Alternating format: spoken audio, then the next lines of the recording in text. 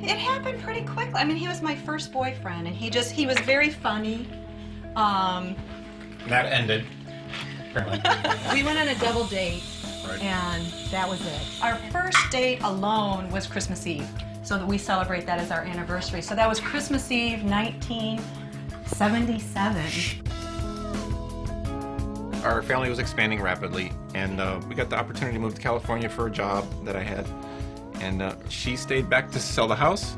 I came here to look for a house. We bought this house, and my car that I had in my 20s was worn out. So we started the research process and looking at everything, you know, and he's kind of a car guy anyway. So he wanted to look at everything involved in the decision. My dad, he's special.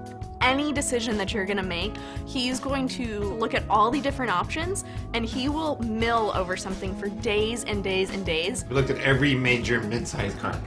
Yeah. And he's always been just a huge goofball. He would wake up and get up before us and sing to wake everyone up. He'd come into our room and he'd sing, "Time to get up, time to get up, Time to get up. When he considers all of the options and all the information, he makes good decisions. We had 3 kids and, you know, little kids. So I chose a black Camry. It was 1996, it was a 97 model. I was only 3 years old when we got the Camry, so I was really excited. I was like, ooh, a new car. I think my dad had kind of mentioned that pretty much whatever car he bought would basically be my car eventually. Somehow it still didn't really sink in until I was 16 and they gave it to me. I think I was one of my first friends to have a car, so I instantly was the person to drive everyone everywhere. And I drove it for 8 or 9 years. And then when I turned 16, I was passed down the Camry. I was like, yes, I get a car, I get the Camry.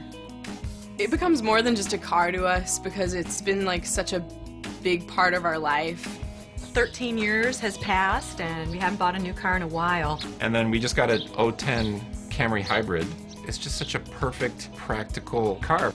Since it's pretty new, I don't think I'll be able to get it like for high school, and I might be able to get it for college. You know, Brandon said the other day, well, the Camry Hybrid's gonna be mine. Well, I think that might be a little, because he's already 14. I think he's gonna have to slow down there.